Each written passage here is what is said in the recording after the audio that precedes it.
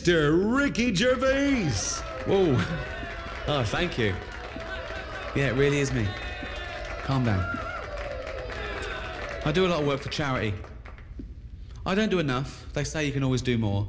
But I look at it like this. It's a pain, isn't it? Nothing in it for me. Do a lot of work for cancer. That's my chosen charity. Do a lot of work for people with cancer.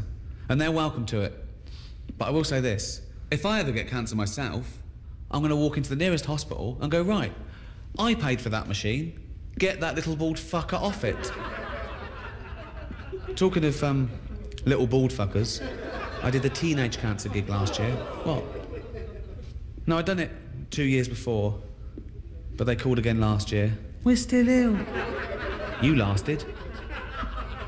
It's a great gig, though. The kids with cancer get in for free, and you meet them afterwards, and, you know, they come backstage and you sign stuff for them. And I was doing the gig this last year, and I looked down and I recognised one of them.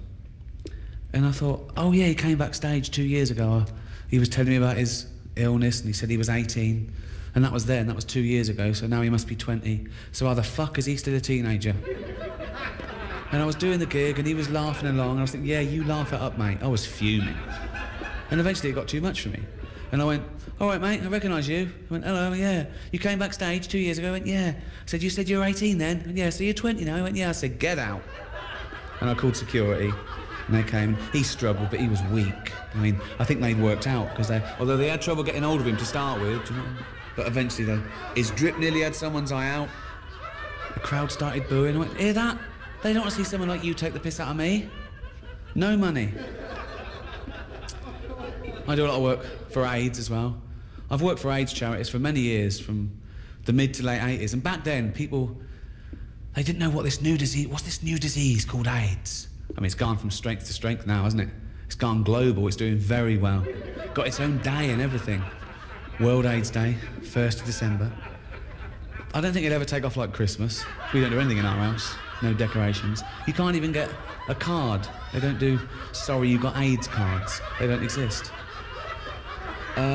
Fascinating fact about AIDS. People always learn stuff from my lectures. This is absolutely true.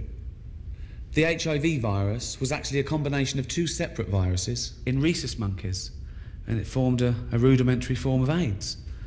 And this was passed to chimpanzees. Sometimes chimps will get a bloodlust and they'll eat a rhesus monkey, and it sort of mutated and evolved in chimpanzees. And because we're 98.6% genetically identical to chimpanzees, it was able to be passed to humans. And the first human contracted AIDS when he was chopping up chimp meat and cut his finger. Although that's the excuse I'd have given. You'd have to come up with something, wouldn't you? The doctor goes, well, you're the first human to contract AIDS.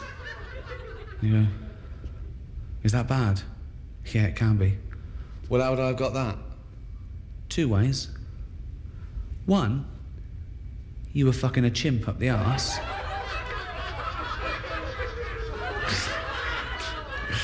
Fucking a chimp up the arse. No way. What's the other way I could have got it? Well, I suppose you could have been chopping up a chimp and cut your finger, that one. I bet he went straight out into the jungle and found that chimp. I went, oi, you fucking gave me AIDS. I gave you what? You gave me AIDS. I gave you a blowjob, shush. No, I got AIDS from you. Well, how did I get AIDS? From eating monkeys. I don't eat monkeys. You're either eating them or fucking them. I was eating them. Tastes like chicken. That's how it happened. Thanks very much. Good night.